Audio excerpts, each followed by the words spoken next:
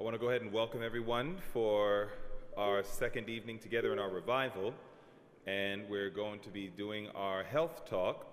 And once we get the screen up, which we now have, I will go ahead and talk with you a little bit about something called the laws of health. How many of us are familiar with the laws of health? Have you ever heard of that before? All right.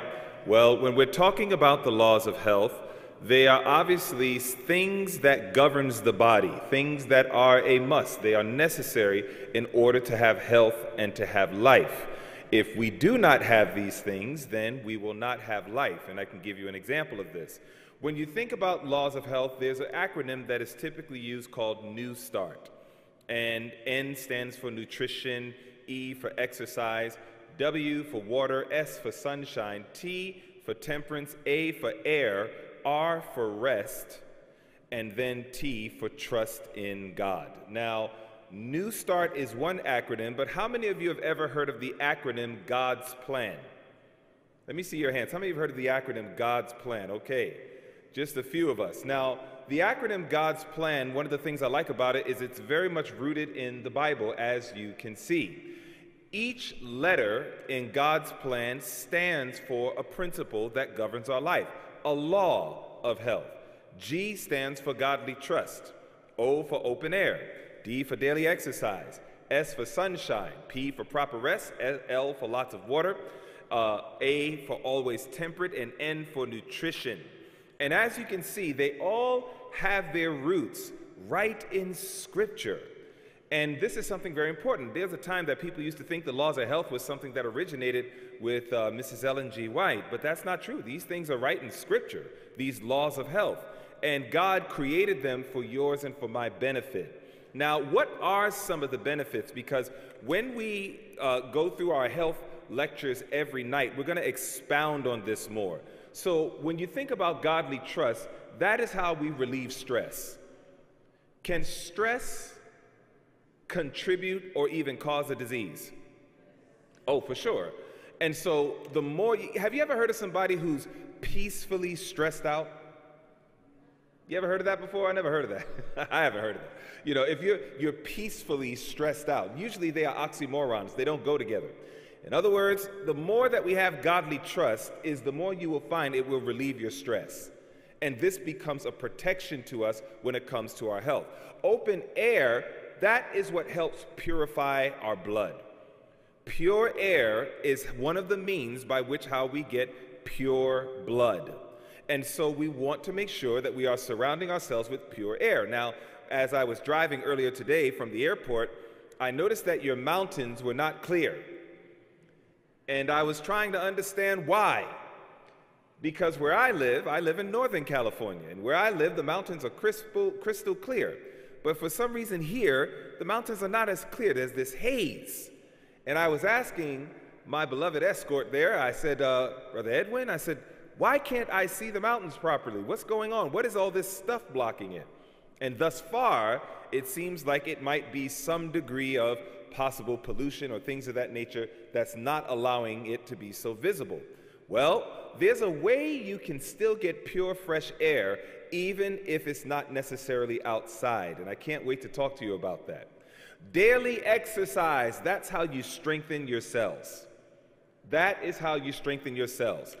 The things that comes from our bone marrow, our blood platelets and our white blood cells and things of that nature, the more that you exercise and move, it helps keep not only good bone density, but it also helps good white blood cell production. And therefore, exercise is a very important thing that helps keep those cells nice and strong. Sunshine is how we activate our genes. There are over 400 genes in the body that get activated when we sit in sunlight. And so we're going to talk about the importance of getting out there in the sun. You know, one thing we have a lot of here in California is sunlight, maybe too much because we could use a little bit of rain.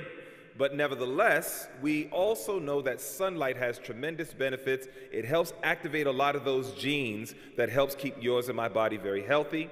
Proper rest is when you do body repair.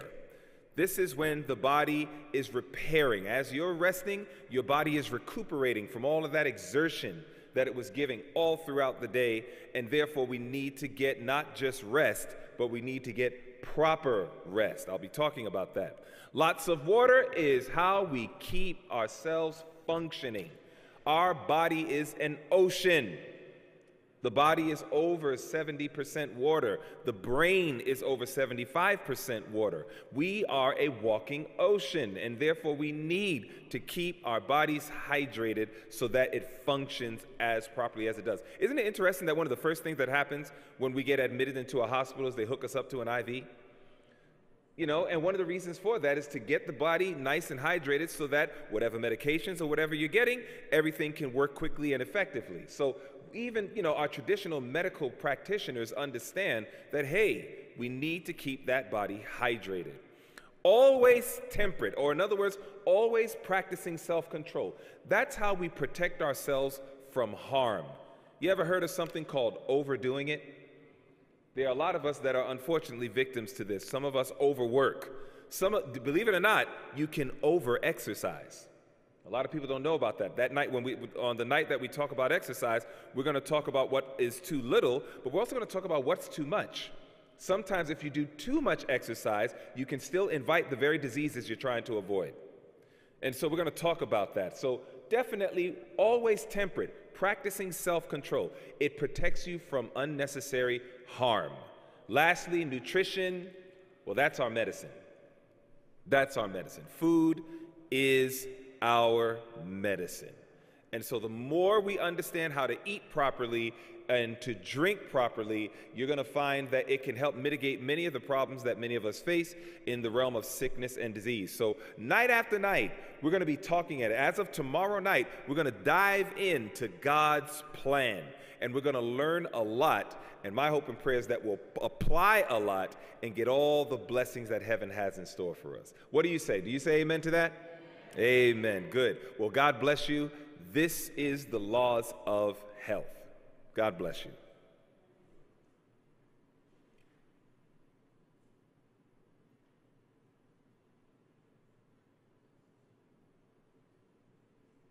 All of your prayers. I'm very grateful to be here with you all this evening. And I have to tell you that I'm thankful for the opportunity to give this message tonight. This message is very serious, and this message is very solemn. And as I prepare to go into this message, I want you to understand something. 31 years ago, I was in the hip-hop and R&B industry. I was a dancer and a choreographer for a lot of celebrities. I was doing television and movies, or really television and music videos, and I was destined to become, you know, a very famous dancer, choreographer, and also an actor. And it was this movement, the Seventh-day Adventist Church, it was this movement that came across my path at a time when I was really looking for God and trying to understand the Lord. And I have to tell you that as a result of studies and going through so much, I truly can tell you that I love this church. I am very, very privileged to be a part of what I call this movement.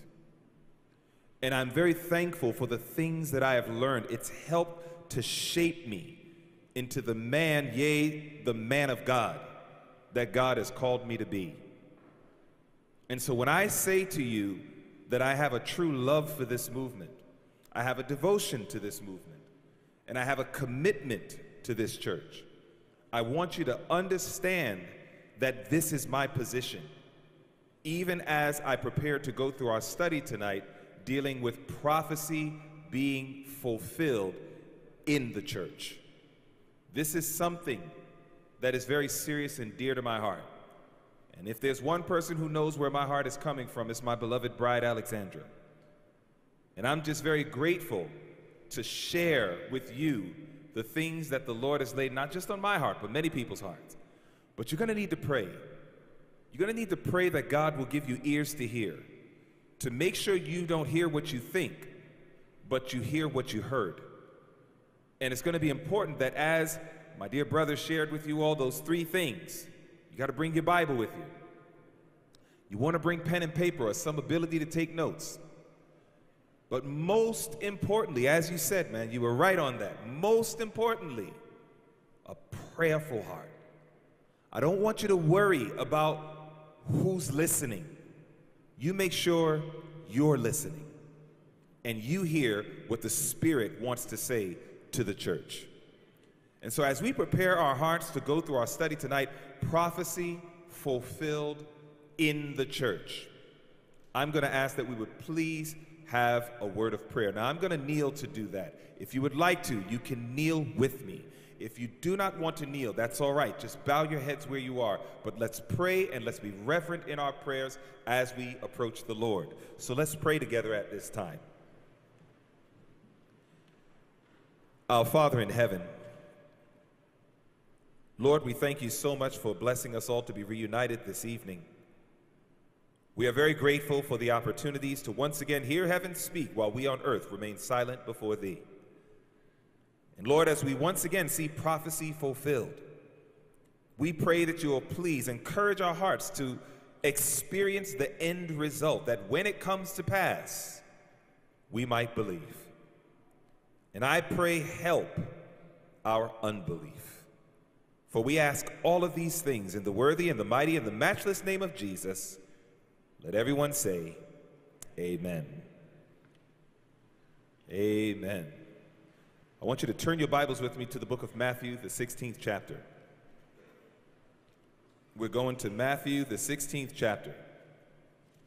Jesus asked a very compelling question to his disciples.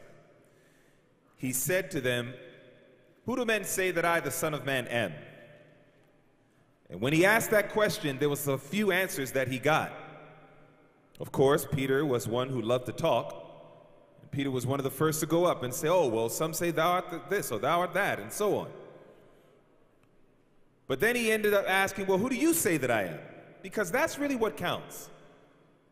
Family, we need to understand that there's no one that's going to enter into heaven because of how religious your relatives were, your parents were, or anybody else. If you and I make it into the kingdom, it's going to be as a result of the union, the connection, the communion, the relationship, the commitment we have with God. And so that was a very good question when Jesus said, "Who do you say that I am?" Because it doesn't really matter what everybody else is saying. And again, Peter comes up and he says, "Well, thou art the Christ, the Son of the living God." And Jesus loved that answer. But Jesus also made a very solemn statement. And this is the first time the word church appears in the Bible. First time is right here in Matthew, the 16th chapter. Now, if you're there, please let me know by saying amen. In Matthew 16, it was right there in verse 18. Well, let's look at 17, and then we'll take it to 18. In verse 17, it says, "And Jesus answered and said unto him, Blessed art thou, Simon Bar-Jonah, for flesh and blood hath not revealed it unto thee, but my Father which is in heaven." Now watch verse 18. "And I say also unto thee that thou art Peter, and upon this rock I will build my" what? "I will build my church." And then Jesus makes a solemn statement. He says, "And the gates of hell shall not prevail against it." Now, if I tell you something, you have a right to be suspicious. If you tell me something, I have a right to be suspicious to some degree. And the reason why is because we have a tendency to not always follow through on our words. Sometimes we say we're going to do things, we don't do it. You ever told somebody you're going to call them back and you never call back? You ever told somebody, "I'll pray for you," and you never prayed for them? You ever told someone that you were going to... Now, keep in mind, when you told them you were going to call back, did you notice that everything in you meant to call them back? Did you notice that when you told somebody, "I'll pray for you," everything in you really meant it? You were sincere when you said, "I'll pray for you." But for some reason, we got distracted. Well, over time, after we repeat this process, we begin to see that our words are not very trustworthy, even when we have sincere intent. I found out one of the easiest ways to not be bitter with people is to not expect too much from people. The higher I place my expectations on you when you disappoint me, the harder it hits me emotionally. But if I just say, you know, so-and-so said they're going to do this or do that, but at the same time, I know that they're flesh, I know that they have weaknesses, there's a chance they might fulfill it, but there's a chance they may not. So, okay, no problem, but I'm already prepared for the contingency plan. But not so with Jesus. There is not a word, there's not a promise that Jesus has made that he has failed on his promise. Not one. Everything that Christ said he will do, he has done or he will do. And so when Jesus says, you are Peter, and upon this rock I'm going to build my church, and the gates of hell shall not prevail against it. Brothers and sisters, when Jesus said that, you can take that to the bank. You can put your full trust in it. Now, here's the thing. When Jesus said the gates of hell will not prevail, do you know what the indication was in the verse? The gates of hell will attack the church. The first time the word church comes up in the Bible, already Jesus is making it known. The church is going to undergo attack. The church is going to be attacked. And there's a reason for this. You see, the word church in the Greek is this Greek word right here called ecclesia. This word ecclesia means a calling out, a religious congregation, an assembly. In other words, the word church means a or the called out ones. Whenever you think of the church, biblically speaking, the word church is indicative of the called out ones. They were called out. Now, what do you think is the obvious question? Called out of what? Go to the book of 1 Peter chapter 2. I want you to watch what the Bible says. We're now going to go to the book of 1 Peter, and we're going to consider chapter 2. And I want you to see what the Bible says as we consider the question, called out of what? And we're going to give a Bible answer. In 1 Peter chapter 2, I want you to see what the Bible says as we consider the question, called out of what? The word church means a calling out. It's an assembly of people who were called out. It's a religious congregation of people who were called out. But the question is, called out from what? So now we're looking at 1 Peter chapter 2. And we're going to consider verse 9. Now, if you're there, just let me know by saying amen. In 1 Peter 2 and verse 9, the Bible says, but you are a chosen generation, a royal priesthood, and holy nation, a peculiar people. Now watch this. That you should show forth the praises of him who has called you out of what? Darkness. And then called us into his marvelous light. The church in God's mind is an assembly or a group of people that he has called out of darkness and called them into his marvelous light.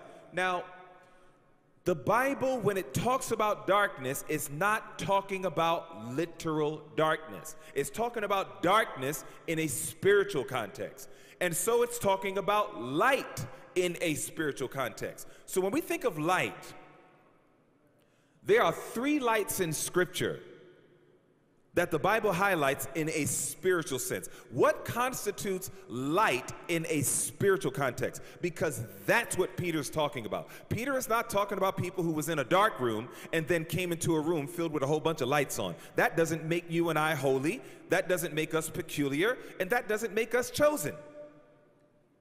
The chosen generation, the holy nation, the peculiar people are as a result of coming out of spiritual darkness and entering into spiritual light.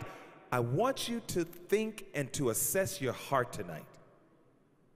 Because there's a lot of people that are showing up to a building, but they are not yet members of God's church. Because what is a church? It's a group of called out ones. Called out from what? Darkness into what? God's marvelous light. What are the three lights that the Bible talks about in Scripture? Number one, Psalm 119, 105. The Bible says, thy word is a lamp unto my feet and a what else? Light unto my path. You see, when you and I live lifestyles that are governed by the word of God, you are entering into God's marvelous light. And you know what darkness is? Darkness is a lifestyle when this book looks like this. Closed. Isn't it crazy how there's a lot of people who go to church but they never open up the word? They never study the word. And I wonder, is it possible to come to church and still be in darkness? Because what is darkness? Darkness is the absence of light. So what are we learning? Light is here. Light is God's word. So what is darkness? None of God's word. What do you live by? Do you live by what you think is right? Do you live by what you feel is right? Or do you live by every word that proceeds out of the mouth of God?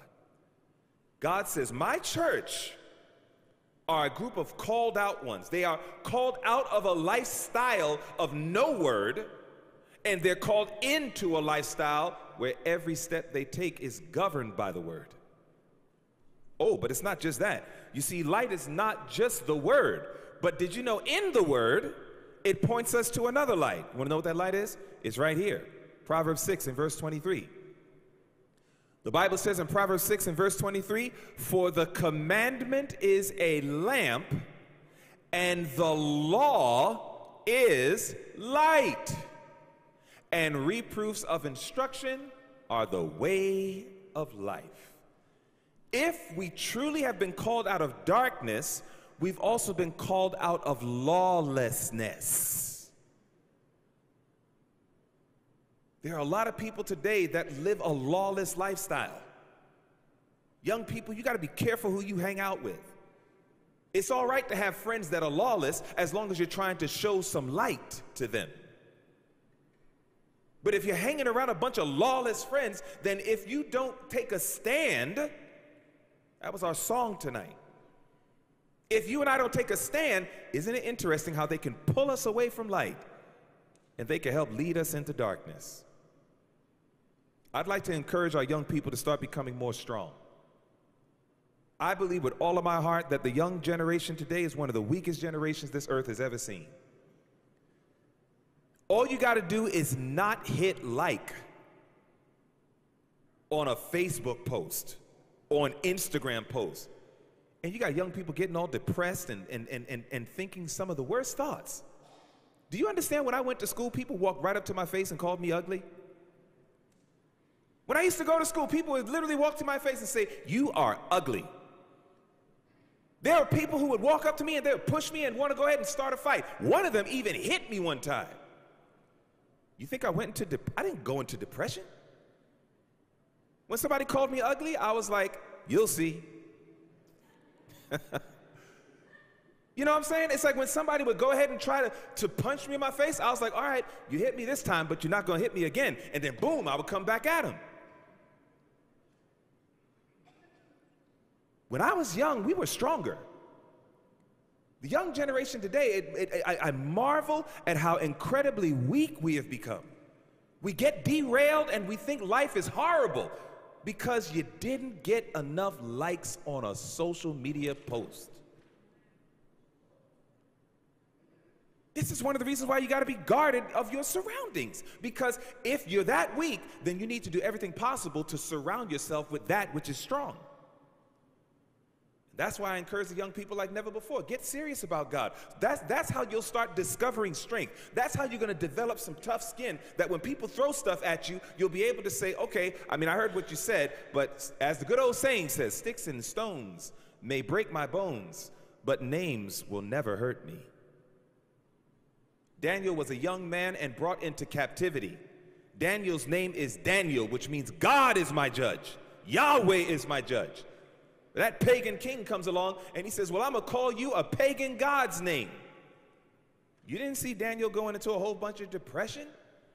You didn't see Daniel losing himself? You know what? Every time in the Bible, in the book of Daniel, every time Daniel got a chance to say his name, he never once said the pagan name that was given to him. He would say, I, Daniel. He would say, me, Daniel. He would always call himself his name. You know why? Because the brother knew his name.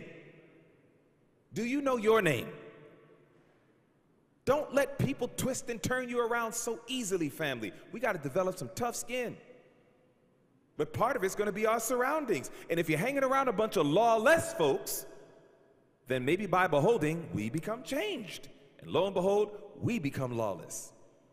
God says, you are mine. God says, you are my church.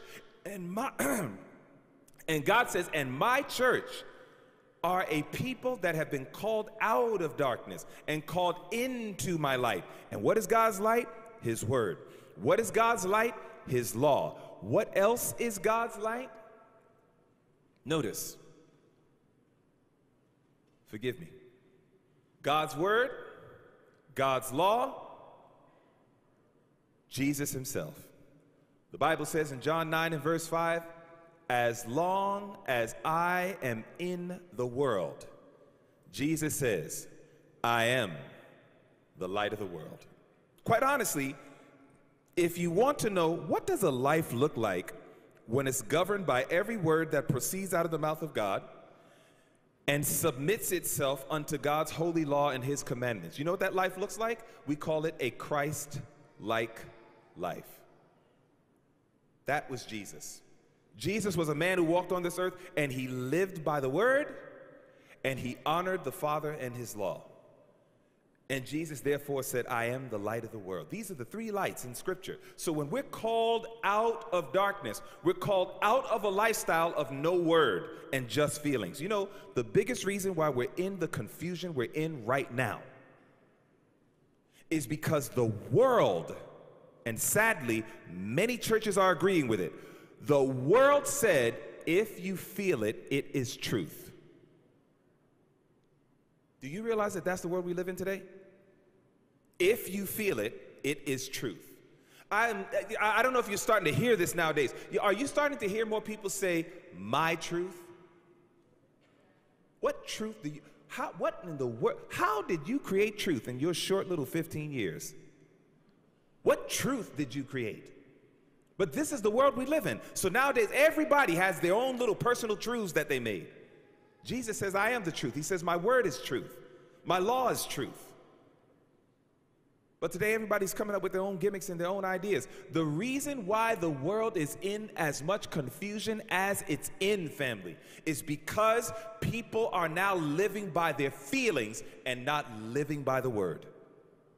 You know, the Bible says, Jeremiah 17:9, the Bible says, the mind is deceitful above all things and desperately wicked. Who can trust it? That's what the word says. The word says our minds are deceitful. Proverbs 14 and verse 12, it says, there is a way that seems right unto a man, but the end thereof are the ways of death. That's what the Bible says. That's what the word says. We have to get out of this thinking that because I feel it, it is truth. You and I are living under the power of deception if we do that. The church, the people of God, they don't live by what they feel. In fact, Jesus made it very clear. He said, if any man comes after me, let him deny himself and take up his cross and follow me. Do you understand how unwelcome that is today? The whole world is saying, assert yourself. Jesus comes along, he says, deny yourself. And so the reality is that there is a war. And that's why I showed you in our last meeting on Sunday night, I showed you how the world is in big trouble because they're following what they feel rather than what is truth. And the devil set up multiple traps. But now we're talking about the church. You see, the effect of light is very powerful in the Bible. The effect of light has many things. Number one, it keeps you on safe paths, knowing danger is ahead. Okay? Light keeps you on safe paths, knowing that danger is ahead. An example is, but the path of the just, the Bible says in Proverbs 4, but the path of the just is as a shining light that shines more and more unto the perfect day. That's what the effect of light is. It shines bright before us. It lets those who experience true justification by faith know where to take the next step. In fact, Peter says it like this: we have also a more sure word of prophecy, whereunto you do well that you take heed, as unto a light that shines in a dark place until the day dawns and the day star arises in your heart. One of the effects of light is it keeps you and I on safe paths and helps us know the danger that is ahead. Do you remember one of the texts we looked at on Sunday night? Proverbs 22:3. The wise man, the prudent man or woman, foresees the evil that comes, and they hide themselves. Do you see how Peter's saying the same point? Peter's saying, listen, we have also a more sure word of prophecy, whereunto you do well to take heed unto it, as unto a light. Prophecy is like a light. And what does it do? It helps guide us. It helps guide us if there's a dark place. It shows us, don't go there, it's dark. And it shows us exactly what path to go on. This is the effect of light. Another effect of light, another beautiful effect of light, in fact, is it separates itself from darkness.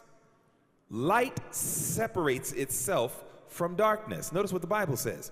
You are all the children of light and the children of the day. We are not of the night or of darkness. This is why sometimes when we see Christians doing certain things, or when we see professed Christians at certain places, sometimes we have a right to say, why are you here? If you're walking in the light, why are you here? What are you doing here? I remember the artist formerly known as Prince. A lot of people don't know, but he grew up Seventh-day Adventist. And Prince himself was doing a performance on a Friday night. And when Prince was doing his performance on Friday night, I have no idea how he found this out, but he said, I heard that there are some Seventh-day Adventists here tonight. And he said, y'all know y'all are not supposed to be here. Can you imagine that? You got a brother rooted in the world that's telling you what you're doing right now is wrong. You are a child of light. What I'm doing tonight is darkness. You don't belong here. I think it was the mercy of God that spoke through that man's mouth and said that. I wish he would have followed his own counsel. I have no idea how his life closed, but we know his life closed. There's only one thing he awaits now, and that's judgment. But the reality is, he said, y'all know y'all don't belong here. You see, when you're the child of light, sometimes you have to ask yourself, what am I doing watching this? What am I doing listening to this? What am I doing at this place right now? I'm a child of light. The more that we understand who we are, the effect of light is it reminds us we don't belong in this dark place right now. We should be only in the places where there is illumination. Another effect of light is it reveals righteousness, which is God's law and his character. The Bible says, and he shall bring forth thy righteousness as the light, and thy judgment as the noonday. My tongue shall speak of thy word, for all thy commandments are righteousness. For the Lord our God is righteous in all his works, which he does. The more that we embrace light, the more that we understand light, beloved, the effect of it is it helps us reveal God's law. It helps us reveal his character, and this is what people need to see. You see, a lot of people don't believe in Jesus because they're just not convinced. I have a friend of mine, and this is a true story, it's a very sad story. Friend of mine in the world, and I'm in the church. And he called me up one night, and he said, man, he said, I met this girl. I said, really? He said, yeah, I met this girl, and boy, she's beautiful and all this other stuff. I said, okay. And then he said, yeah, and you know, we've been having lots and lots of sexual relations. I said, really? I said, they said, how long have you known her? He said, I only knew her for like a week. And I was like, man, that's a pretty loose sister. And he said, yeah. And he said, you know what? She's a teacher at one of your Adventist schools. I said, is that right? I said, well, what's her name? Let me find out who she is. Found out who she was, and he was telling the truth. What witness did that leave? You see, my friend Dino, that's my brother, all right? We go way back from high school. We did all sorts of sin together, but I've walked out of that lifestyle of darkness. Now he's on the road of coming out of that dark lifestyle too. He's just moving a little slower than I did. But that's my boy, that's my brother, that's my very, very dear friend. And he wanted me to bless his house. He bought a brand new home, wanted me to come down and bless it. And I said, all right, I'll come on down. So I went down there, another friend of mine, beloved friend of mine, Damien, we went down there to bless his home. And I remember that he came to me, and we're in his kitchen. He had a beautiful home.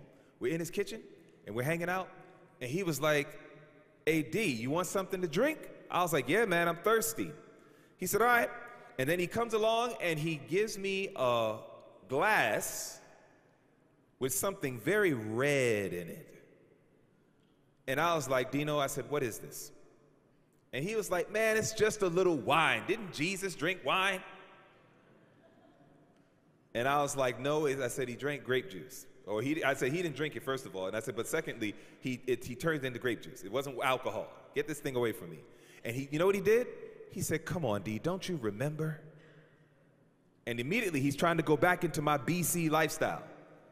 And he's like, come on, D, don't you remember? You don't want some?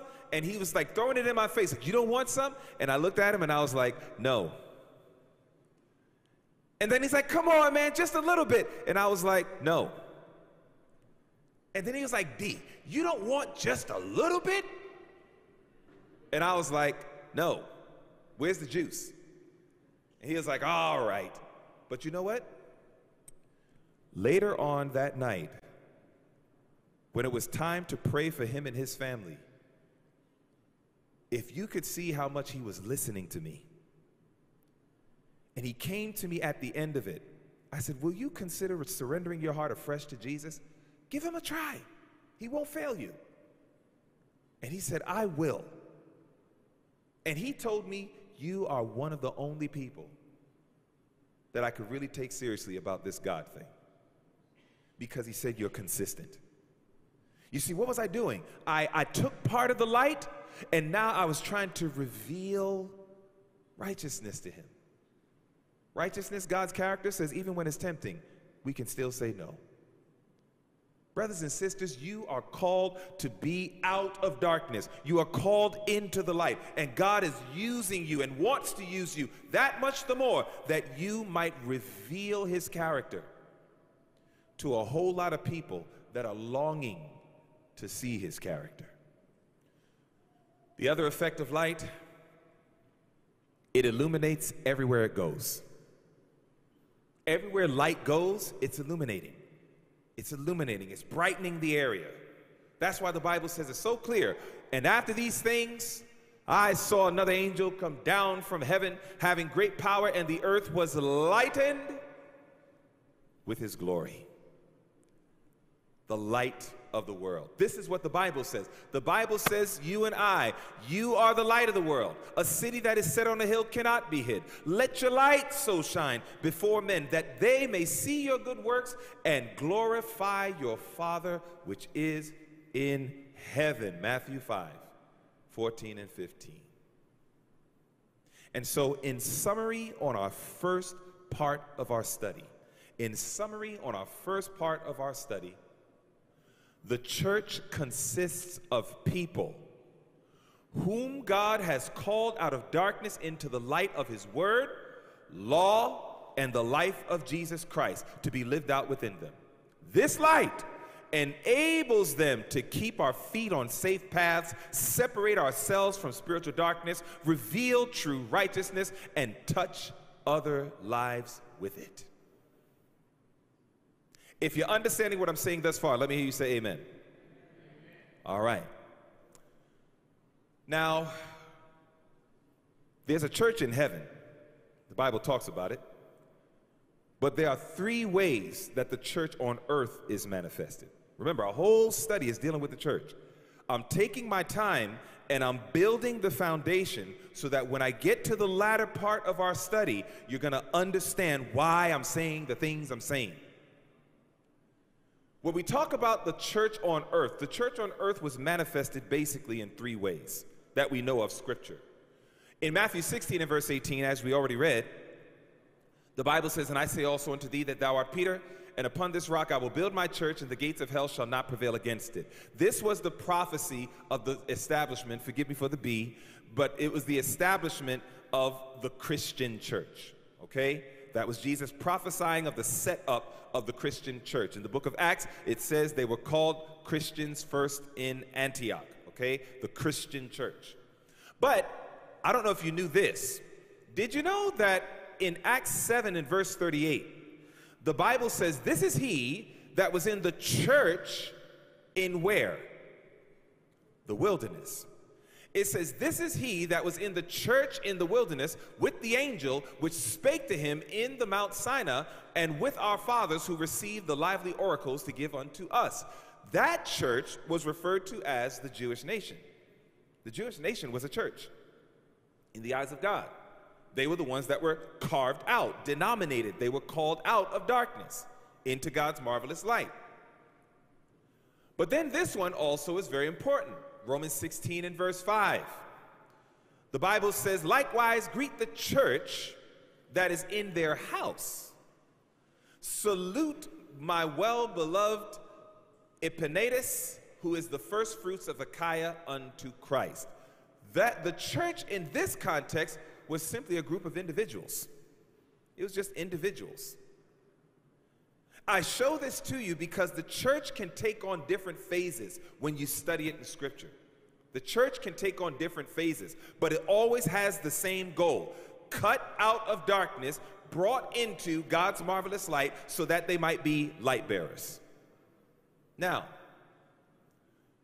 when we talk about what constitutes the church, we're told in the book Acts of the Apostles, from the beginning, faithful souls have constituted the church on earth. In every age, the Lord has had his watchmen who have borne a faithful testimony to the generation in which they lived. God is always going to have, no matter how corrupt the church gets, no matter how messed up a church gets, God is always going to have some faithful people that love God more than they love themselves. And they're going to do what God says no matter what. And I'm telling you, like right now, you all are eating appetizers, and I hope you're enjoying it because the entree of the message is getting ready to come. I'm building the case so that when I get to the meat, brothers and sisters, you'll understand where I'm coming from. God had a plan when he raised up the church. It was a beautiful plan. And from the beginning of time, the plan was always the same: that they would be a people that is not engrossed in darkness, but they were separated by God into his light, his commandments, his word, his son. And these individuals, as a result of receiving the light, were called to be the light bearers to the whole world. Do you remember what God said to Adam and Eve in the beginning? In Genesis 1, be fruitful and multiply and fill the earth. Did you know that that was God's plan? Be fruitful, multiply, fill the earth. Fill the earth with what? Light. Do you remember when Adam and Eve were, I don't know if y'all pay attention to scripture sometimes when you read. Sometimes we can read fast, and I get it. I used to do that too. I'm still learning to slow down when I read. But did you ever pay attention to Genesis 2:25 when the Bible says Adam and Eve were both naked, but they were not ashamed? You ever paid attention to that? Did you know that nakedness and shame always go together in the Bible? If you study it in the book of Isaiah, if you study it in the book of Revelation, if you study it in the book of Proverbs, nakedness and shame always go together. That's why when Laodicea, that messed up church in the last days, you remember what God said? I counsel you to buy of me gold tried in the fire. And then he said, and I also counsel you to buy of me white raiment, that you may be clothed, and the shame of your nakedness does not appear. Revelation 3:18. Shame and nakedness go together. But here goes Adam and Eve. They're naked, but they're not ashamed. Why? Because of the same reason you're not ashamed. Every single one of us in this room right now, we're all naked. We're all naked. But you know why we're not ashamed? Because we have a covering over our nakedness called clothes. Adam and Eve were naked and not ashamed because they had a covering. But isn't it deep? By the time you get to Genesis 3, the Bible says that when they partook of the fruit, it says their eyes were open and they knew that they were naked. There was something Adam and Eve had in Genesis 2:25 that they lost by Genesis 3:7. The question is, what did they lose? The answer is very simple. Adam and Eve were made in God's image. Is that right? Were they made in God's image? Oh, yes. Go to Psalm 104. I'm going to show you right now what they lost. Look at what they lost. Psalm 104. Very, very easy to see this. In Psalm, the 104th division, it was right here that we see what they had. And it was God's original plan. Watch this. Psalms, the 104th division. And we're now going to consider verses 1 and 2. In Psalm 104, verses 1 and 2, watch what the Bible says.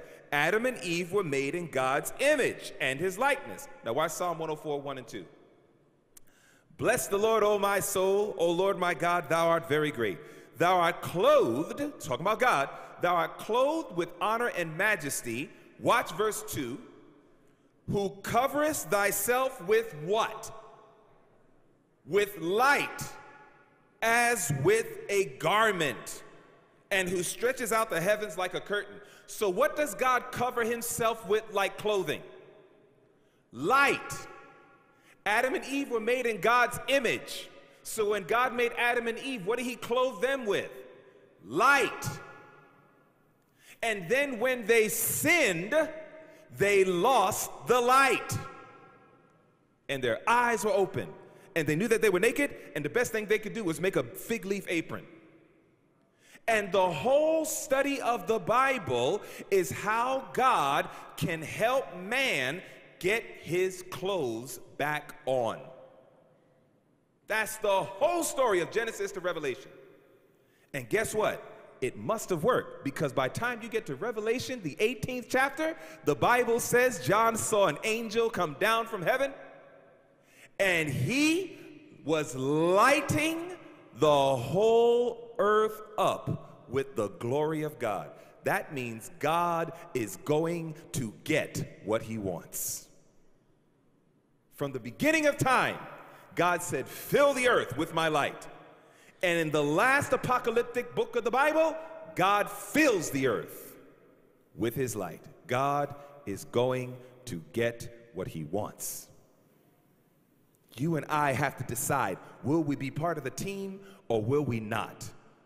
So light is a very important subject with God. It should be an important subject to us, because this is the foundation of the church and its function in the world. From the beginning of time, God had faithful souls who were the light bearers, making him known to a world that knew him not. Now, does the church have a visible component, or was it just faithful souls? If you study, I won't go over this right now, but you can take those down, these verses. In Matthew 24, 44 to 51, it talks about how God has good servants and evil servants in his house. Don't lose that. God has good servants, God has evil servants, but they're both in his house. So what does that mean? That means that the church is also a visible structure where there's faithful souls and unfaithful souls in that structure. Don't lose that. The church of God is a visible location as well. It's not just simply faithful souls that are obeying everything God says. The church also has a visible component, kind of like the building we're in right now. And the building we're in right now, praise God, there's some faithful souls. But how sad it is, there might be here also some unfaithful souls. The church is a visible component as well. Now watch this. Understanding this, this is why we can appreciate this statement. Will you accept the sign of obedience?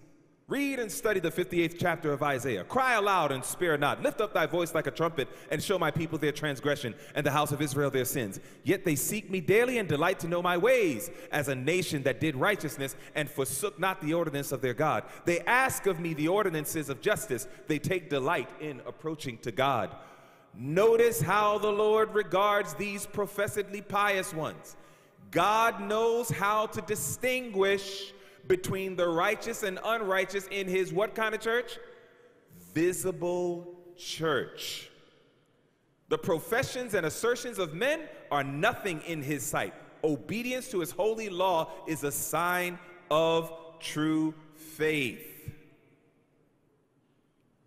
So even though the church can consist of faithful souls, it can also be a structure that houses faithful and unfaithful souls. Another way that God defines the church is in 1 Timothy 3:15. God says, "But if I tarry long, that thou mayest know how thou oughtest to behave thyself in the house of God," which is the church of the living God, the pillar and ground of the truth. I looked up these words, pillar and ground. The word pillar means support, and the word ground means basis, foundation. So when God talks about the church, he's talking about it being a place that, in summary, the church started out as faithful souls and eventually grew into a visible body of worshipers where faithful and unfaithful souls fellowship together.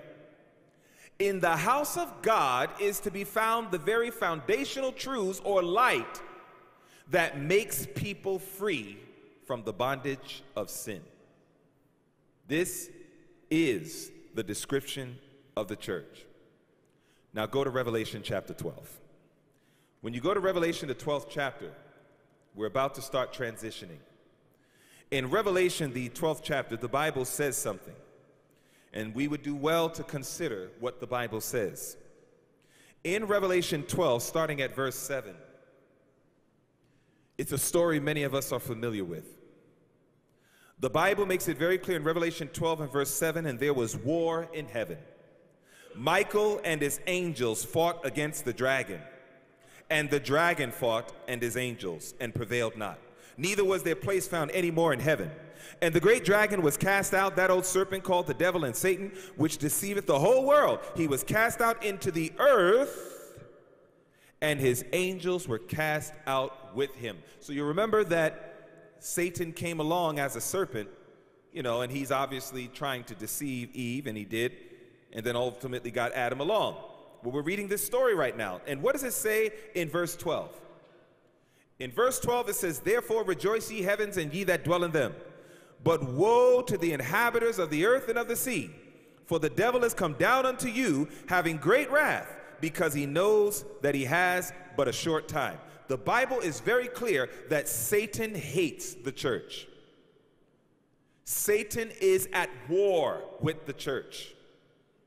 And Satan fights the church however it exists. An example, Satan's method of attacking God's church. Notice, every way that God's church existed, Satan comes along and he tries to fight it according to how it existed. Notice, in the beginning of time, faithful souls constituted the church. So what did Satan do? He said, okay, I'm just going to set up unfaithful souls. An example, faithful souls, Abel, Seth, Enos. Unfaithful souls, Cain, Lamech, and many others. Then the church eventually started to transition from just invisible faithful souls, and it started to become a visible church. When this happened, God set up a chosen nation. So what did Satan do? He said, no problem. I will fight them with rebellious nations. So the chosen nation, Israel. The rebellious nation, the Amalekites, the Hittites, the Perizzites, and all the other ites. The people of God, the chosen nation, they started to fall so deeply into sin. You see, I always wondered, why does Satan want to pick after the church? Why does he want to fight the church so bad? Why does he hate the church so much? The answer is very simple. You and I are not the focus. Listen carefully to what I'm saying. The reason the devil attacks the church so much is because the truth is, you and I are not the focus. You see, I'm going to show you a secret. Go to Isaiah 63. I'm going to show you Satan's focus. Every single time Satan gets you to sin, every single time Satan gets me to sin, there's a higher goal that he has than you and me. Look at Isaiah chapter 63. In Isaiah the 63rd chapter, the Bible spells it out very, very clearly, and we're going to look at verses 8 and 9. Isaiah 63, and we're considering verses 8 and 9. When Satan makes you fall, when Satan makes me fall, the focus of the devil is really not you and I. It's somebody else. And in Isaiah 63, I want you to see what the Bible says. The Bible says in Isaiah 63, verses 8 and 9, for he said, surely they are my people, children that will not lie, so he was their Savior. Now watch this. Verse 9 is still talking about the Savior. Verse 9 says, in all their affliction. That's the people of God. It says, in all their affliction, it says, he was afflicted. Notice that. Every time we were hurting, who else was hurting? The Savior.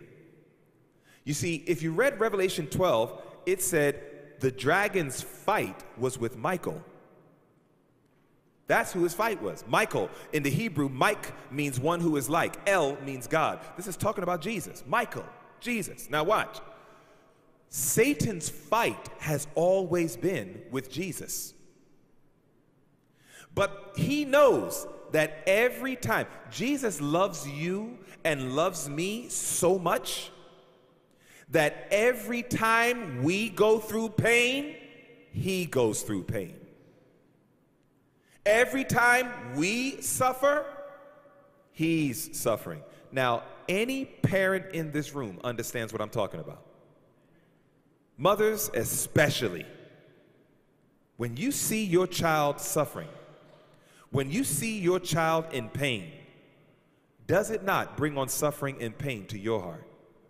Why is that? Because of the love connection we have with our child. We are all children of God. And Jesus knows that every time, and Satan knows that every time he gets you and I to fall, we're not the focus. When Satan gets me to fall into sin and I fall, it's as if Satan walks over to my body, puts his foot over my body in triumph, looks Jesus in the face and says, is this what you died for? Look at what I'm doing to him. Look at what I've convinced him to do. I got him to do everything that breaks your heart. Why would you be so foolish to die for this garbage? And he rubs it in Christ's face. You see, when we sin, we just think about the pleasure it brings us. We don't think about the pain it causes in the heart of God. Every time that we just say, I just want to do it one more time. I just want to enjoy my sin just one more time. We don't understand the pain that is renewed in the heart of God. What more could he have given to show us how much he loves us? Is there something more that he could have done? Tomorrow night, we're actually going to start going through the plan of salvation. And the first thing I'm going to show you is how low God came just to save you. Wretched, miserable, poor, blind, naked you and me. That's tomorrow night. But the devil knows you're not the goal. I'm not the goal. Jesus is the goal. Every time he hurts us, he's hurting the heart of Christ. And so here it is. God raised up this light. He raised up this movement of light. Satan says, watch what I'm going to do to your people. I'm going to put their light out. You who did everything you could to get them to be so great, Satan says, watch what I'll do to them. I am going to literally dim their light, and eventually I'm going to put their light out. And so here it is, the children of Israel, their light started to get so dim that God says, I'm going to put you under a probationary period. You better get your act together. You got 490 years. And that's the prophecy of Daniel 9, 24 through 27. 490-year prophecy. God says, I'm going to give you plenty of time, nearly 500 years to get your act together. The question is, did the children of Israel get their act together? No. So you know what God did? God transitioned the church in the wilderness, and he transitioned it to the Christian church. Satan says, no problem. I will set up the apostate church.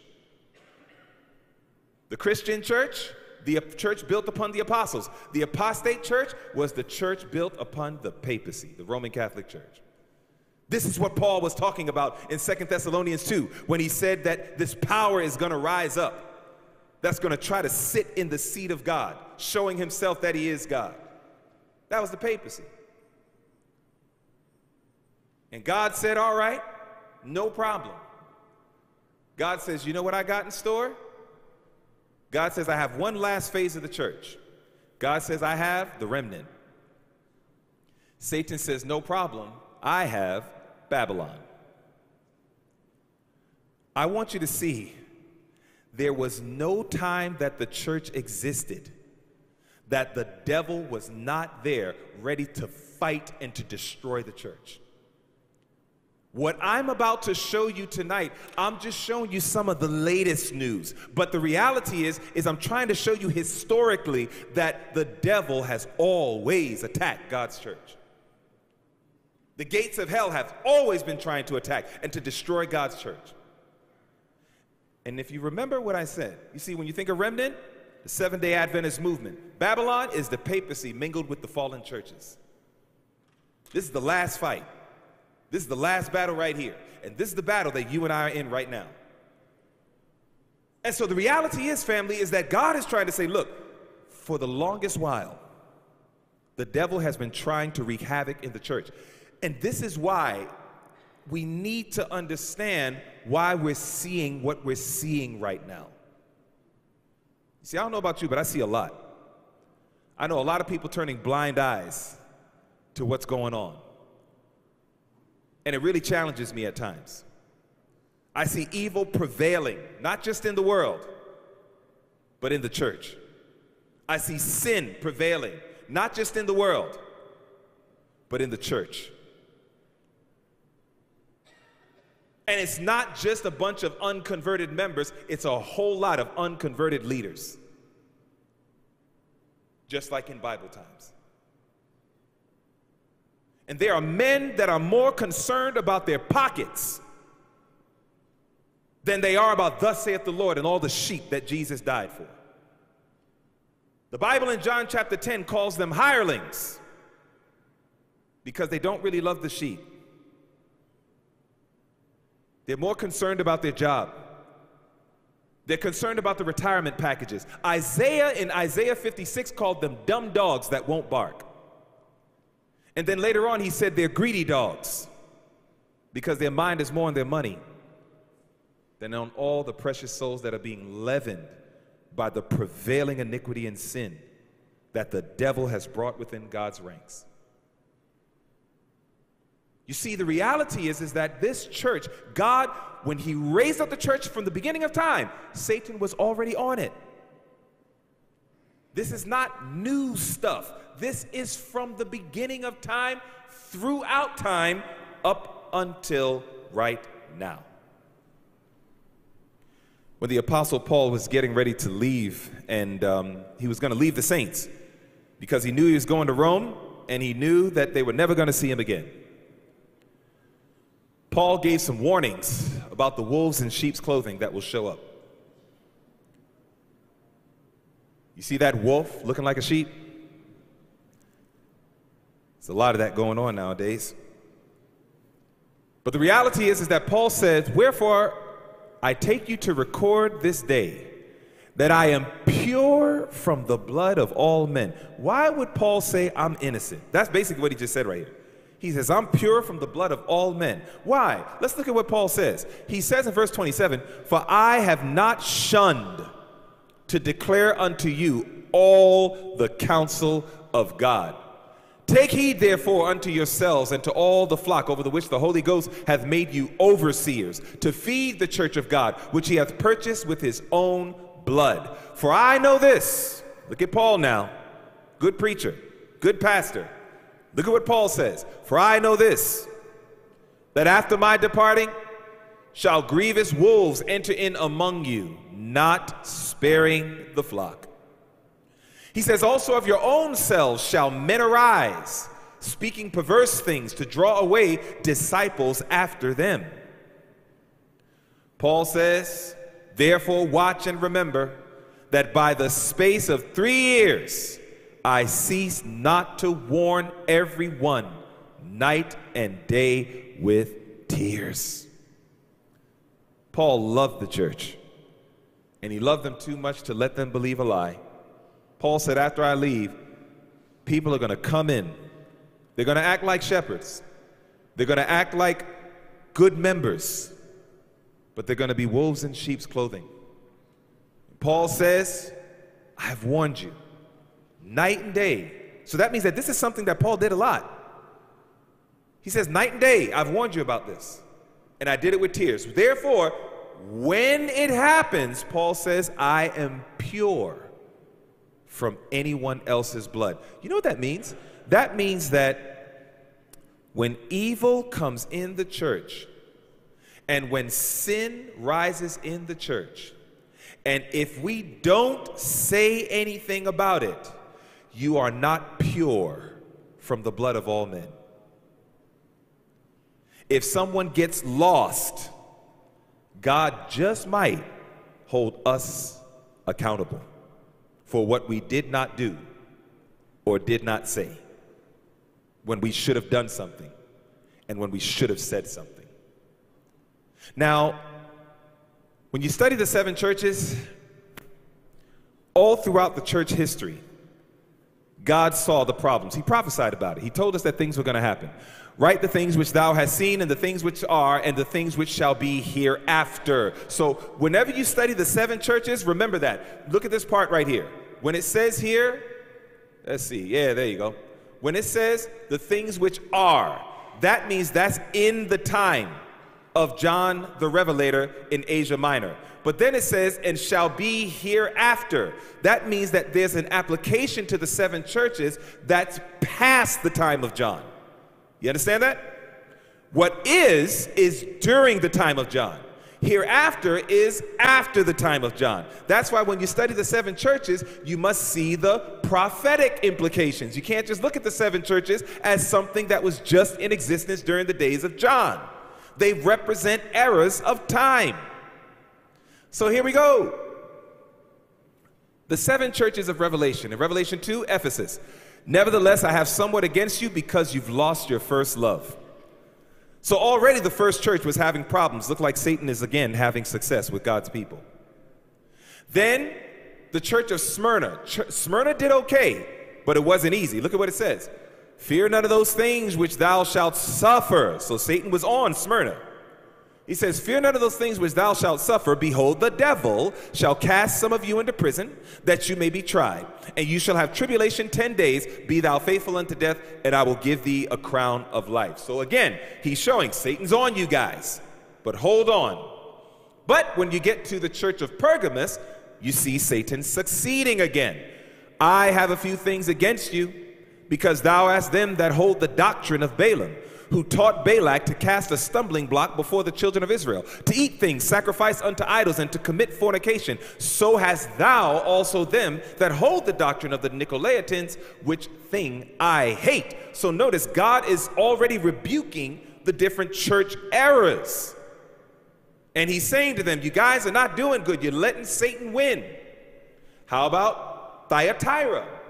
He says, I have a few things against you, because thou sufferest that woman Jezebel, which calleth herself a prophetess, to teach and to seduce my servants to commit fornication and to eat things sacrificed unto idols. Look at all of what's happening amongst God's people.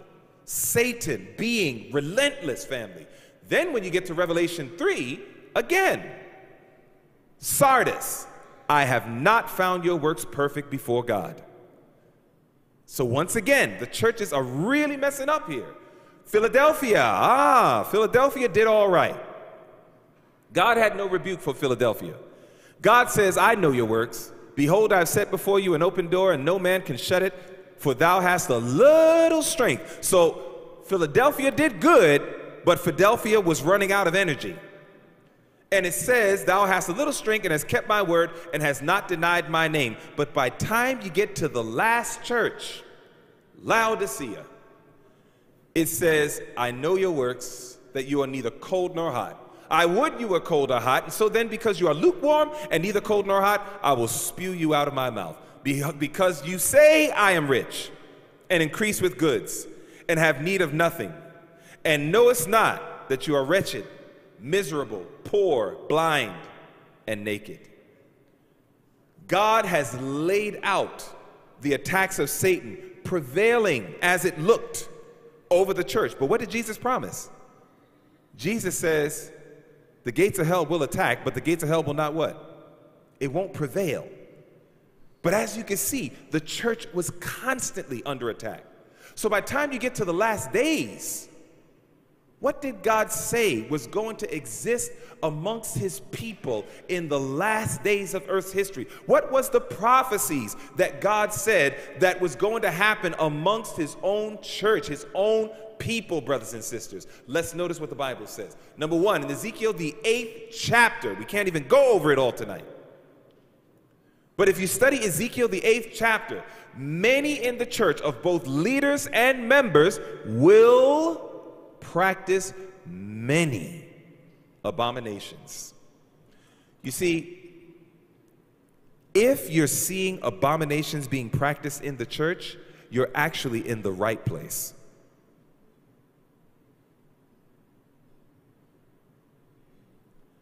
Listen carefully to what I just said. If you are seeing abominations, people practicing or doing certain abominations, that's a sign you're actually in the right place. Because if you were part of a church where there was no abominations happening, it couldn't be God's last day church. Because the Bible prophesied that his last day church, there will be many in it of leaders as well as members that are going to start practicing the very things that the Bible calls an abomination. And this is why I'm not surprised. You see, brothers and sisters, I've been in this church for 31 years. I've been a leader in this church for 25 of those 31 years. And what I'm telling you is I've seen just about everything. I've seen the most atrocious things take place. Some of them were done by elders. Some of them were done by pastors. Some of them were done by deacons and deaconesses. Some of them were done just by the average common members that were joining the church. You know what a lot of people did? They left. They said, what? These sins are going on? I'm out of here. And I'm like, where are you going to go? Where's the better place? There's only one place to go to, and that's right in Babylon. You see, we were told that these things were going to happen amongst God's people. But we don't see God telling us to come out of her. The only church that the Bible says in end time prophecy to come out of is Babylon. But God does tell us to come away from the people in his church practicing the abominations. You see, I'm going to tell you the truth. I did a study with this couple, Carlos and Lysandra. And when I did the study with Carlos and Lysandra, they were not Adventists. And I was studying with them, and they would visit Seventh-day Adventist churches a lot. And I remember Carlos says, man, I love what I'm learning. I'm in. Lysandra kept saying, I'm not ready yet. And I would say, okay, Lysandra, what's your concerns? She said, I don't really know. But she says, I'm just not ready yet. I said, okay. Kept studying with them. I started to study with Carlos and Lysandra. Carlos said, man, I'm in. I said, Lysandra, are you ready, my sister? She said, I'm not ready yet. I said, what's your reason why you're not ready yet, Lysandra? She says, I'm not sure, but I'm just not ready yet. There's something. So I was driving one night, heading to Carlos and Lysandra's house. This is a true story. And I was ready to teach the lesson that we had set up. And you know what God told me to do? In prayer, God told me, teach them about how I prophesied that apostasy would come amongst my people. I'm saying, Lord, I'm trying to get her baptized. If I tell her that apostasy and sin is rising up in the hearts of your people, she's going to be like, oh, I'm out of here. But it was very clear. The command from heaven was clear. Tell them the reality of what I said is going to happen amongst my people. I said, okay. And I went over this study that I'm doing with you right now. When I finished the study, Carlos said, I'm in. And I looked at Lysandra and I said, Lysandra, what do you think about this study? And Lysandra looked at me, and I will never forget it. Lysandra looked at me and she said, I am now ready to be baptized. And you know what I said? Why? That was kind of foolish. I should have never said that. But it was a human reaction, because in my mind I'm thinking, man, I'm presenting something so bad. That's what I felt. So I was like, why? What made you change your mind? She said, Dwayne, she says, I've been visiting your churches for so long. And she says, I see Sabbath breakers. I see people who love the world. But she says, but I see you. I see others. And what I've realized is that now you showed me that God forewarned us that this stuff was going to happen. And that when I join the church, I have a choice. I can join the church and be part of the problem, or I can join the church and be part of the solution. And they are still faithful members till this day, and that's over 12, 13 years ago. You see, beloved, God wants us to understand people are not dumb. People are not blind. They see what's happening even amongst us. All you got to do is spend one Sabbath and you can start seeing very clearly there's some people that love the Sabbath and there's some people that absolutely hate it. There's some people that love the Bible. There's other people that just use the pew to take a nap. God says, listen, I told you these things were going to happen. Be disgusted, but don't be surprised. Because it doesn't stop here. You see, God also said the sins that Israel did, God says amongst my own people, many of them will do the sins that Israel did. Do you know that there was a lot of people in Israel's day that said, we don't want this health program that God's given us. We don't want this manna. We want the old flesh pots of Egypt. You know, there's some of us today in the church that talk about the health message. And you got both leaders and you have members that are saying, I don't want to hear nothing about any health or any of that stuff. Jesus ate fish, I'm going to eat fish. God says that I can eat this stuff, I'm going to eat it. I don't care. And it's like they're not even teachable. I had a guy one time, I was in Florida, and literally I'm talking about health and how God loves you and wants you to be healthy. And then I started talking about some of the dangers of chicken. The brother raised his hand. This is a true story. I can't make this stuff up. The brother raised his hand. He said, "Preacher, I got something to tell you." I was like, "Go ahead, what you got to tell me?" He says, and he did it like this. "I love my chicken. I'm going to eat my chicken. And ain't nobody going to stop me from eating my chicken." Doing some weird dance and all this stuff, talking about how much he loved his chicken. And I remember I looked at him and I was like, man, that's deep. So I was like, Lord, what do I say back to him? And then I realized that God gave me a good thing to say. I went back to the brother. I said, "Can I ask you a question?" He was like, "Yeah." I said, "What did the chicken ever do for you to make you so loyal to it?" I said, "You look like you ready to die for a chicken leg."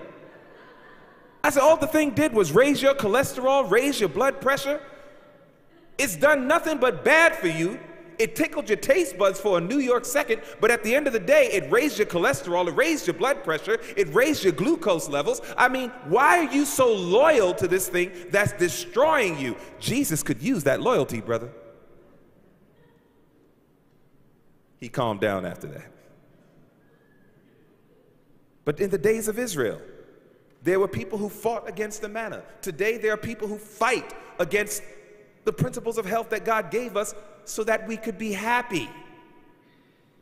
In the days of Israel, they got tired of Moses. Why do we have to listen to Moses? I'm a prophet too. They began to fight against the spirit of prophecy. They didn't want to hear it. They said, "I have the gift of prophecy too." Dathan, Korah, and Abiram. What do we see people today? You say, Ellen White says, "Oh, I don't want to hear what Ellen White says. I don't want to hear what that woman has to say." There are people who make jokes about her. They make jokes about her prophetic gift. They don't want to hear anything from that woman. They don't even realize they're repeating the sins of Israel of old. They don't even realize it. The same stuff that Israel did is the same thing that many of these people are doing right now, and they don't even realize it because the heart is deceitful. God says that is what I prophesied about. How about this one? Self-righteous. Family, do you know we could go home a lot faster if we would stop focusing so much on degrees and focus on anointing? There are some people that are clearly gifted, they are anointed, and they are powerfully and mightily being used by God. But because of some of our self-righteous attitudes, we say, "Well, I went to school and I got a master in divinity, so I know what I'm talking about, where this person doesn't." And some of these guys can preach circles around these individuals who have their MDivs. They're doing far greater work. Now, I'm thankful there's a lot of people with masters of divinity that are also consecrated men and women, don't get me wrong. But what I'm saying is that, family, there are some of us that we have a very self-righteous attitude. We get a position. I've learned a long time ago, when I became a deacon, when I became an elder, when I became a pastor, it didn't matter. The higher I go is the more I am your servant. That's the Bible, brothers and sisters. That's what the Word of God teaches. But there are people today that they get caught up in their position. They get caught up in their degrees, and they get caught up in their titles. Some brothers don't even like being called pastor anymore. Now it's doctor this and doctor that. It's almost like pastor is a down thing. What is that? Self-righteousness. It creeps up in our hearts if we're not careful. We say to people, "You haven't been to the church as long as I have. What could you possibly teach me?" Probably a lot. Probably a lot. But God says this is something that was going to start plaguing my people. They were going to start thinking more of themselves than they should, thinking that they're better than others, thinking they're more important than others, thinking that they're smarter than others. Self-righteousness. And then many individuals will allow God's love to fade from their hearts. because of the rise of sin. God prophesied that. Many in my church, God says, they will start becoming more cold, not caring and not loving the people, not loving the sheep. You know, in John 5 and verse 42, you know what Jesus said to the Pharisees one time? He says, I know that you do not love the sheep. That was a scary thing, man, for Jesus to say to them. Because as a leader, you're supposed to really love the sheep. You're supposed to die for the sheep. But Jesus looked them right in the eyes. John 5:42, you read it. He says, I know that the love of God is not in your heart. I know you don't love the sheep. And you know why this is happening? Because there's so much sin. So much sin in the world, so much sin in the church. Even ministers, let alone members, stop believing. They don't really believe it. And so for a lot of people, this is just a job. For a lot of people, it's just a position. I just do my job, I just do my position. Did you know, family, that if you're a head deacon, deaconess, or whatever it is, it's not your position, it's not your office, you're a servant. You're a servant. It's not my department versus somebody else's department. You're a family. We're all supposed to work together. Personal ministry shares with health and temperance. Health and temperance shares with family life. Family life shares with deacons and deaconesses. So they all share with community service. We work together. We're a family. This is not a time for us to get on a soapbox and say, this is my little department. Stay away, leave out, don't touch our budget. This is how we frustrate the work of the gospel. It's like, don't you care about the sheep? That should be the number one question in a board meeting. What is best for the sheep? What is best for the people? But today, brothers and sisters, this is what's happening. Let me bring this to a close. The summary. Satan has attacked God's church for many centuries. The sinfulness amongst church leaders and lay people is heartbreaking. But the good news is, God has a plan. You see, I started this message telling you, I love this church, and I'm committed to this church. And yes, there's a lot that came into this church, a lot. But God has a plan how he's going to get rid of it. And my focus is to make sure that I'm following God's plan, and I'm about to show you God's plan in our last few minutes together. God says, I know what's coming amongst my people. Therefore, he says, I got a plan. The plan is called the sifting or the shaking. God says, here's my plan. For lo, I will command and I will sift the house of Israel among all nations, like as corn is sifted in a sieve. But he promises, yet shall not the least grain fall upon the earth.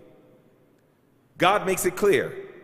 I'm going to shake up my people, and the bad is going to leave, and the good is going to remain. This is the work that's going on right now. So when we talk about what do we do now, here's the answer.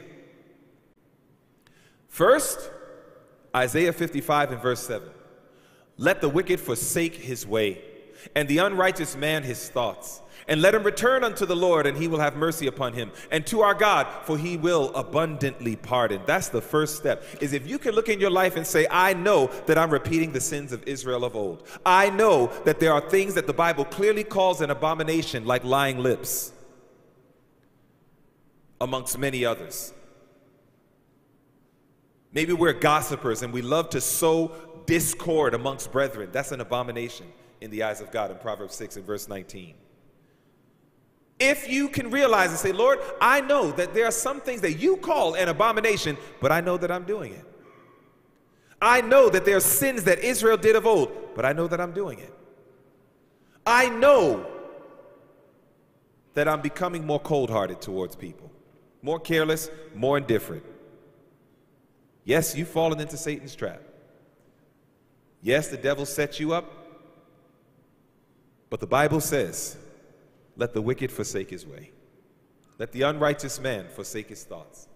And let him return unto the Lord, and he will have mercy upon him, and to our God, for he will abundantly pardon. So that's the first thing, is find out, where do I fit in this? And if you see yourself erring,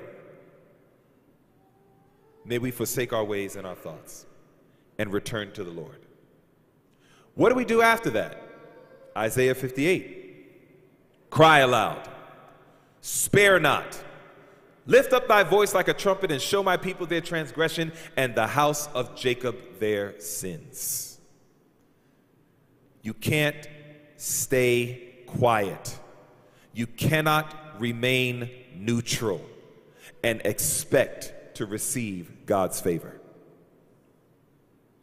And guess what? You might lose some things. You might lose your position. You might lose some friends. You might even lose your job. John the Baptist lost his head. Jesus was crucified. Paul was beheaded. You can still suffer a little longer than they did. The reality is that you might have negative ramifications, but watch this. If the love of God is really in your heart, it will compel you to do it for the sake of the people. And watch this.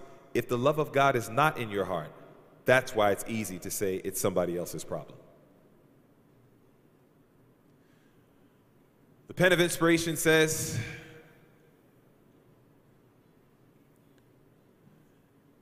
just as long as God has a church, he will have those who will cry aloud and spare not, who will be his instruments to reprove selfishness and sins, and will not shun to declare the whole counsel of God, whether men will hear or forbear.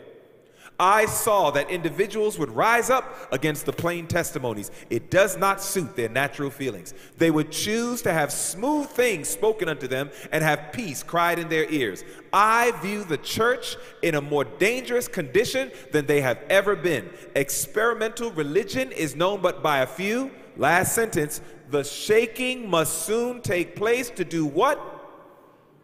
Purify the church. The whole purpose of the shaking is to purify the church of God.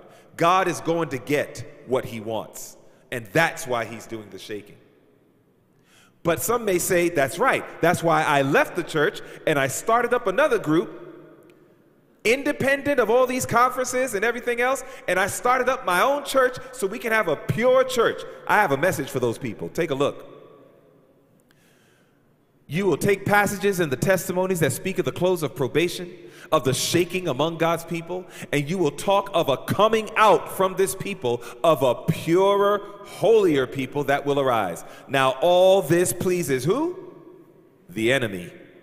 Should many accept the views you advance and talk and act upon them, we would see one of the greatest fanatical excitements that has ever been witnessed among Seventh-day Adventists. This is what Satan wants. The answer is not to say there's sin in the church, there's sin in the conferences, let's leave and start up our own church and our own conferences. The servant of the Lord is clear. This is what Satan wants. You know, Jesus loved the sheep so much, he said in John 10, I'll die for them. That's what we do. We don't leave the church because this is the only church God is trying to purify. There's no other church. But this idea of a comfortable cakewalk in God's church, we need to understand, no, that's not going to work either. If you really love the people, listen, I'm not here to tell any of you start doing stuff. You got to talk to God. But what I am telling you is if you do love the people, you can't remain silent. That I know for a fact.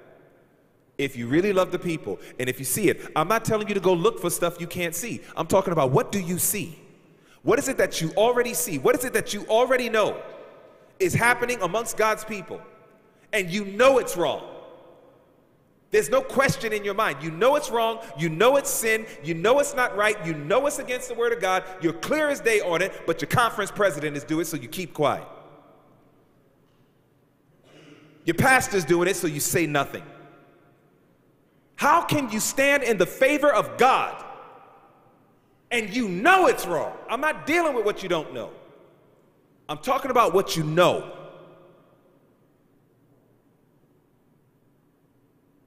There's no way you can say you have love for the people. And if you don't have love for the people, that's your first work. Go to Jesus and ask him, put your love in my heart, Lord. I don't love the people. The iniquity is abounding, so I'm getting at a point that I just don't really care. I don't even care about my own soul, Lord, let alone everybody else's. Father, this thing has turned into a job for me. I get paid. I get my medical bill coverage. I get a very nice package because our church offers some pretty nice packages. And I just mind my business, stay low, and I just do my job. But here goes God saying, I'm sorry. That will not be acceptable. No, the answer is not to break away and start off offshoots. That's not the answer. But the answer is not to remain sitting down and remain neutral and say nothing either.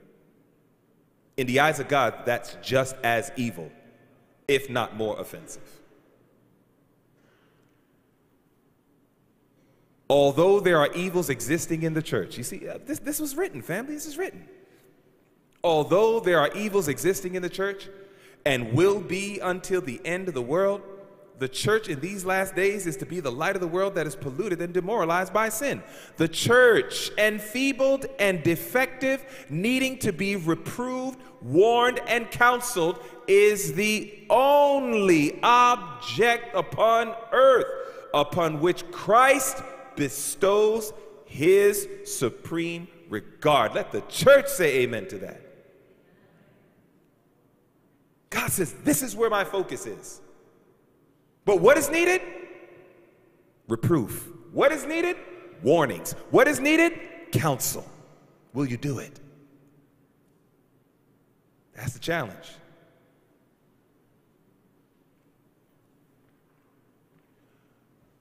Remember that as many as I love, I rebuke and chasten.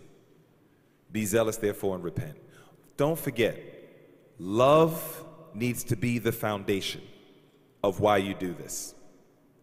If you don't have love for the people, you'd be better not rebuking them. You might be dangerous. Did you hear what I just said? If you don't have true love for the people, you'd be better off not rebuking them because you probably would be dangerous. You might end up hurting somebody.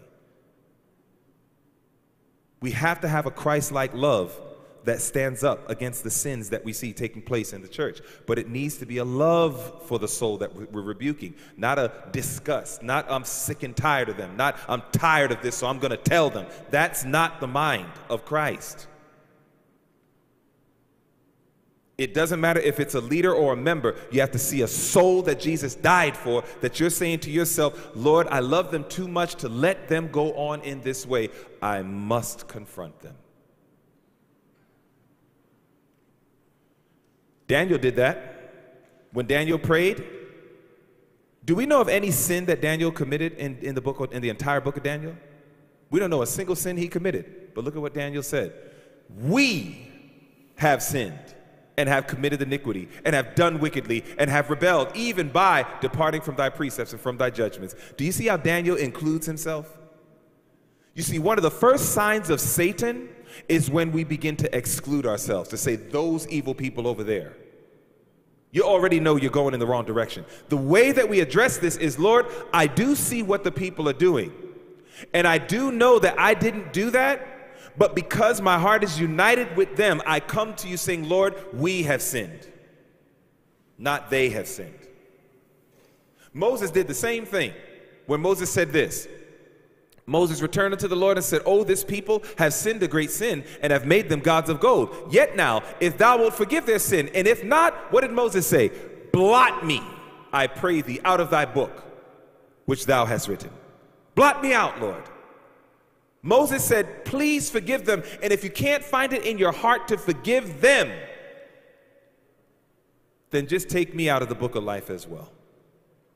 Do you have that kind of love for the bad people in your church? It's the only love that can truly rebuke the saints and do it the way Jesus did it. Jesus saw us as sinners, but what does the Bible say Jesus did? He became sin for us. Are you seeing it? This is what God is calling us to do, family. Yes, we have to stand up against sin. Yes, we need to call it out by its right name. Yes, we need to address it whether it's found in leadership or amongst the lay members. Yes, we need to do that, and it's a very uncomfortable work, but the love of Christ will compel you. But it must be his love. Not just your disgust of sin, but your love for the soul. It must be both. Yes, have a disgust for sin, but have a love for the soul. Summary: God is shaking up his church. He will shake up the church by raising up people in it that will cry aloud against the sins residing in the hearts of the people, both leadership and lay members. But self-sacrificial love will be the motivation for such rebukes. When I was preparing this message, I knew that I said, man, tonight's going to be long. Because it's a lot of information, but this was so sensitive that I had to take my time, because if I would have rushed, it would have made it a lot easier for somebody to walk away misunderstanding what's being said. There are ministries out there that are attacking God's church.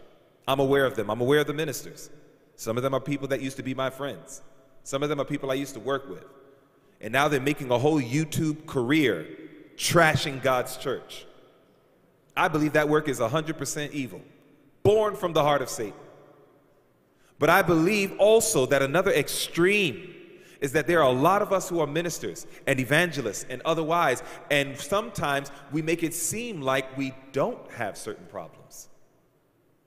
And we ignore a lot of things that are taking place that's keeping us from being prepared to meet our God. And I don't want to be counted amongst those ministers either.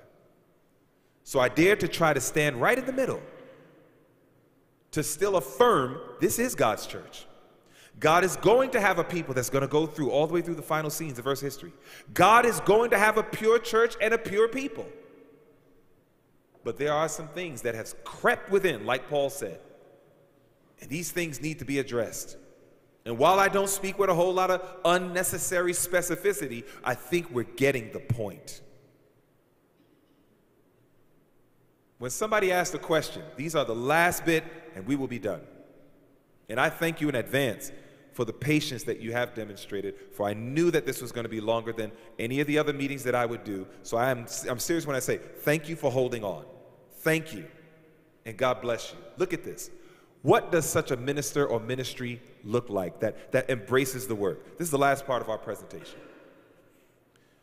There's a book called The Remnant, written by a man named Clifford Goldstein. Clifford Goldstein works with, the Sabbath school department to help put together many of our Sabbath school lessons to date. He believes in God's word. He believes in the church. But he wrote this book called The Remnant. And it says, with all of its new light emphasis on good works, health reform, Christian standards, and latter-rain expectations, the Seventh-day Adventist Church struggles with many of the same vices it condemns in the lost world outside its doors.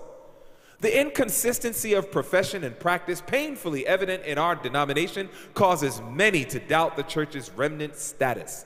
Others see spiritual pride, hypocrisy, and arrogance in this claim to chosenness. What's the truth? If you can add this book to your library, I would encourage you to do it. He faithfully walks through how God has always had a remnant out of his own people that would hold on and be faithful when a lot of other individuals started going astray and doing wrong. He shows historically how this thing was there. Then you have Joe Cruz, the former president of the most powerful Seventh-day Adventist ministry in the world, Amazing Facts. Today, Doug Batchelor oversees this precious ministry. Joe Cruz wrote many books about the sins outside the church. But these are the three books that Joe Cruz wrote about inside the church: Reaping the Whirlwind, Creeping Compromise, and Enemy at the Gate. These are three books that he wrote that dealt with how Satan's trying to come within to unfit the people of God. And here's what Elder Cruz said: the most tragic thing about the worldly state of the church is that she doesn't recognize her own miserable plight. She is comfortable with the way things are going. Platitudes and generalizations roll over the ears of Laodiceans without making the tiniest impression. Books and articles have also been written about the need to repent of this loathsome attitude which God detests. Yet we see the situation almost growing worse. Why? Why hasn't the message been heeded? I've analyzed many of the appeals in our publications, and they are wonderfully presented, but as I studied deeper, I discovered that almost none of them spelled out what to repent of. He continues by saying, suddenly it became clear to me why there was so little response. Those eloquent appeals to turn from sin bring no response because Laodiceans cannot see. They are incapable of discerning sin. Vague terms like sin do not really register with them. They need to have sin defined, described, and delineated. We have assumed too often that the Holy Spirit will take over and teach the details if we just provide the general appeals. The true message to Laodicea will boldly declare that sins are being committed by the church members and even by the institutions of the church. Unless these evils which bring the displeasure of God are corrected in its members, the whole church stands accountable for them.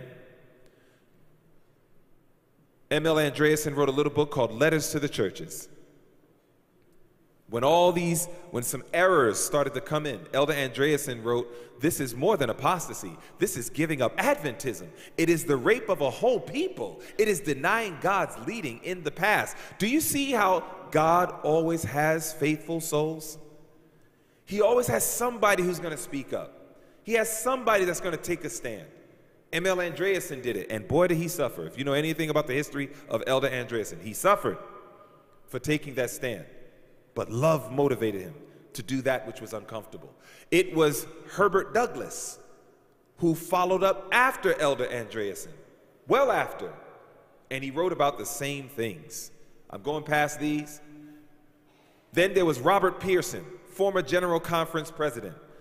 In his closing message to Seventh-day Adventists as the GC president, he said members have to be exhorted to live up to the standards, while at the same time the standards of membership are being lowered.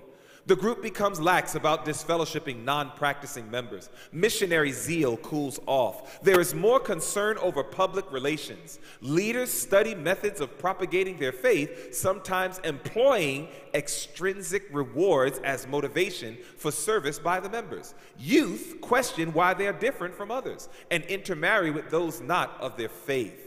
He says in closing, fellow leaders, beloved brethren and sisters, don't let it happen. He says, I appeal to you as earnestly as I know how this morning, don't let it happen. I appeal to Andrews University, to the seminary, to Loma Linda University, don't let it happen. We are not Seventh-day Anglicans, not Seventh-day Lutherans. We are Seventh-day Adventists. This is God's last church with God's last message. The apostasy cannot and it will not prevail. Yes, there will be those within that will try to redirect and misdirect, but God has already promised, I'm going to have a people in the end that's going to stand up. You and I get an opportunity to be counted amongst those people. It was Ted Wilson when he came up as our GC president. And Ted Wilson himself said, Seventh-day Adventist church members, hold your leaders, pastors, local churches, educators, institutions, and administrative organizations accountable to the highest standards of belief based on a literal understanding of Scripture. I show you this to show that I'm nothing new. I'm just another one. I'm just another one. There's prophecy being fulfilled in the world, but the prophecies are also being fulfilled in the church. And you know what that tells me? Jesus is right at the doors. There's not a lot more that needs to take place. All God is doing is he's looking for people who love him more than they love themselves, more than they love their image, more than they love their positions, that they are willing to say, Lord, here I am. You gave up everything for me. I surrender all to you. What can you do if you have some of these problems? Pray with and for them. If you have leaders, if you have fellow members in the church that you see some things going wrong, start by praying with them. Pray for them. Okay? The Bible teaches that. Then, if possible, approach them. Do it one-on-one, though. Don't bring a group with you. Just go one-on-one and just say, hey, brother, sister, can I talk to you? People are way more willing to listen if you go to them one-on-one. If you come to them in the spirit of a brother, the spirit of a sister, and say, I have a genuine concern that I want to talk with you about it, and do it one-on-one, you sometimes will have great success with this approach. Pull some of your people aside. Talk with them one-on-one, reason together with them. Then, when necessary, bring other witnesses that are not privy. In other words, if they don't listen to you in the one-on-one, and it's really important, bring other witnesses that are not privy. Don't tell them the story. The first time they hear the story is when you're with the other person. You don't want to prejudice their minds. So don't go to them and say, you know, pastor's an evil person. He did this, he did that, he did this. Now I want you to be a witness. You already conditioned their minds to be against the pastor. Don't do that. Just say, hey, I'm following the Bible. I need another witness to a situation I'm having with someone in the church, and I need you to just be a faithful witness and provide counsel. If they say, well, what's going on? Say, I'll tell you when we get there. And then you bring it up where there's no opportunity for bias. It says, when necessary, bring other witnesses that are not privy to the issue, raise the issue with the person present, and if they still won't listen, bring it before the church in business meeting or another fashion that allows all church members to know what's going on. Sadly, sometimes this has to be the step 2. If they won't hear you at all, there are times it can require a full disclosure before the church members without their consent. The Bible teaches that. Sometimes, if they're just not going to listen, then sometimes you have to just bring it up. And you bring it up before the brethren. It's not an easy thing to do, but sometimes that's what you have to do. Lastly, remember God's self-sacrificial love should be the motivation for the effort you are making. This should produce reconciliation between the accused and God and his people. This is the goal. So our last summary, standing up against error, apostasy, and sin is not easy, but a must. But God's love for the erring soul must be present in the heart of the one rebuking or correcting. The Lord will give us this love and strength to stand when needed, but we must go forward. Satan will work his miracles to deceive. He will set up his power as supreme. The church may appear as about to fall. Hallelujah. Look at this. The church may appear as about to fall, but it does not fall.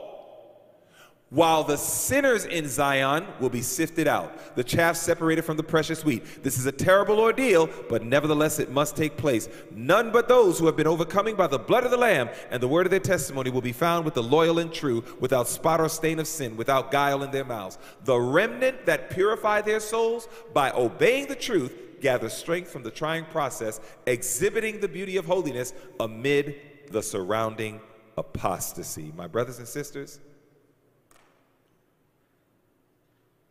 prophecy is not just being fulfilled outside. Prophecy is being fulfilled inside. It is sad. It is very solemn. But God loves this church. And all he's doing is he's looking for people that are willing to let his love reside in their hearts so that we don't go either extreme. We don't want to start doing offshoot stuff and breaking away from the church and start attacking God's church. Please don't do that. But we cannot do this other extreme, which I think some of us are probably in this room a lot more guilty of. We see stuff. We know stuff. And we just stay silent. And we act like there's no God. And we just feel like men and women can just control God's church. God is saying, I want you to start talking with me. God says, I want you to start, number one, looking at yourself and seeing, are you part of the problem? But then after that, God says, we got to start speaking up. Let the love of Christ be in the heart. But we need to start addressing some things. We need to start having some very deep meetings. We need to start talking with brethren, praying with brethren, laboring with brethren. And family, I promise you, if you take the steps that God tells us to do, you will see the power of the gospel. You'll see the salvation of the Lord. You will see the strength of Jesus. And I promise you, this was not an easy message to give. It's not my common. The Lord has made it very clear that it needs to be done. And my hope and my prayer is that you leave here with a right understanding of what has been shared today. Prophecy is fulfilled within. Prophecy is being fulfilled without. We need to make sure that we truly are a people being prepared to meet our God. And remaining neutral is not the answer. We need to plead with the Lord. What would you have me do in such a time as this in Earth's history? And I assure you, God, who loves to talk to his people, he's going to let you know what to do. And when God purifies his church, may we be counted on the side that remains and is purified, rather than those who are shaking out and remain corrupted. Question, did we understand our study today? Let me see your hands. Is it your desire to say, Lord, by your grace, I will be like Lysandra. I will be part of the solution rather than part of the problem of what's going on in your church. If you're willing to make that covenant, I'm going to ask you to stand to your feet. You're going to need the strength of Jesus to do it. And if you don't stand to your feet, I respect that. I respect that. This is a very serious decision. It's a very serious decision. Very serious decision. But if you're standing, I want you to know angels record our standing. Don't stand just for standing's sake. You're standing up, as the song said, for Jesus. You're standing up for his present truth. You're standing up for the saints who you love. And you really want to make sure that they are preparing to meet their God. That's why you're standing. And I promise you this, Michael will stand up with you. Jesus will stand with you. And one plus God is always the majority. I thank God for you enduring all this time. Let us bow our heads and let's pray together as we close out. Oh, loving Father, we thank you so much for everything that we studied tonight. Lord, thank you for giving us as your people an extra level of endurance. I hardly saw anyone sleeping. It looks like everybody was paying attention, Father. And I just pray that your Holy Spirit will settle the truths that we're studying in their precious hearts. Help us, Lord, to avoid going far left or far right. Help us to be centered right in the middle. Help us, dear God, to see that prophecy is being fulfilled, but there's a great work that you're calling us to do, and in the strength of Jesus, we can do it. And I pray in the end, may we be found faithful at last and be your last day Joshua's and Caleb's, and realize that we can take the land. We ask all these things in Jesus' name. Let everyone say, Amen. Amen. Thank you very much, and God bless you richly.